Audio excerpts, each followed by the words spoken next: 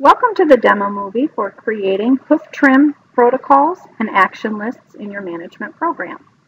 We will be going through creating the protocol, adding it to an action list so you can see which cows need trims, and the data entry for how to remove those cows from the list.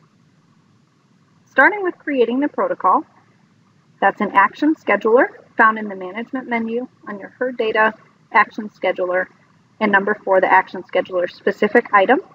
You can also find that using the search bar in the top left. For this example, I've created a couple of actions focusing on the 90-day trim. We choose the triggering event, in this case cow calendar, because it will be the calving date. The statuses of animals I'd like to include, and likewise those I do not want to include, such as do not breed cows. And if you require more advanced filters for this protocol, the advanced button in the lower left does offer further options. We choose the trigger date, being last calving, 90 days in milk after. And finally, we choose the third option so that the animal remains on the list for a specified number of days or until we enter in a treatment that takes them off of the list. So in this case, the maximum number of days is 60, and the treatment that can take them off the list is hoof trim. So whichever comes first is what takes the cow off the list. This registration period is if a hoof trim treatment has been given to a cow within 60 days of the expected planned action, being 90 days in milk, then we won't trigger again for another trim at 90. So say, for example, she got trimmed at 80 days in milk because of an as-needed case, we would not trigger for another hoof trim at 90 days in milk. Looking at these actions on an action list, your herdsman's action list will be the best resource to view these actions. I'll show how I've created a preset specific to hoof trims, which is accessible from the shortcut at the top of the screen.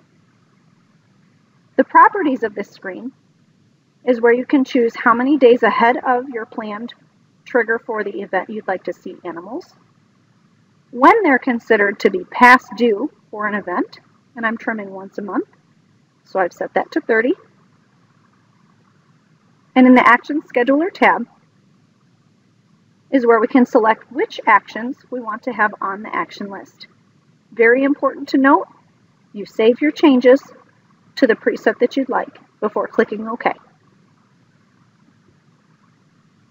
Now how to tell the system we have done these trims and we can remove them from the list.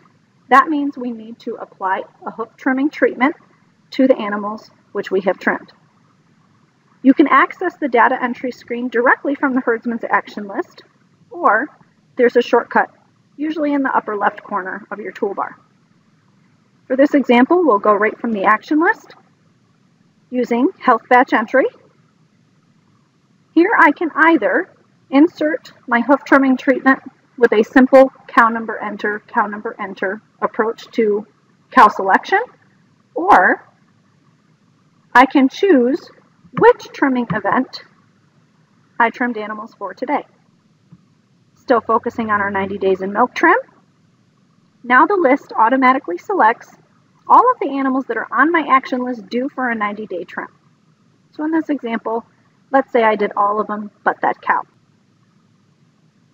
The next screen, we select the treatment that we are entering, and here the logic of the program already knows the hoof trimming event is the one that takes them off of the list for this action, so it's pre-selected there. Simply moving the dot to finished applies the treatments to the 6 animals that I had selected, and once I click OK here, you can see those 6 animals disappear from my list. I hope this has been helpful in creating hoof trims, viewing hoof trim protocols, and entering hoof trims in the system. If you have questions, please contact the help desk.